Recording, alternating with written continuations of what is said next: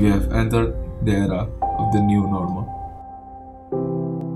Some tourism places in Malang City have been opened, with applying the standard hot code protocol.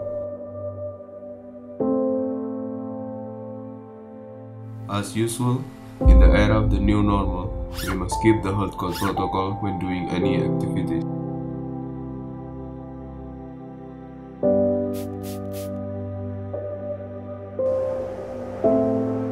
I am currently at one of the conceptual village in Malang City known as Kampung Topeng Desa Komunati. Here, we can have a trip while also doing charities for the village care. Kampung Wisata Topeng Malang displays around 300 Malang type face masks. There are face masks that you can see in every corner of this village.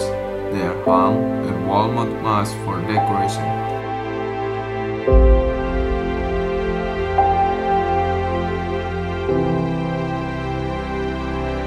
There are interesting selfie spots too.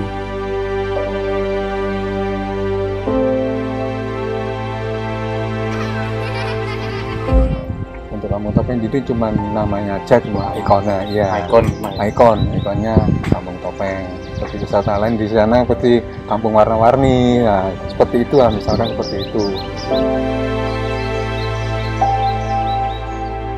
Nowadays, we still can travel and do tour trip, but we must protect ourselves from the virus exposure by obeying the hot code protocol. Hopefully, as time goes by, this condition can end as soon as possible, and we, as humans, can back to do our activities like before.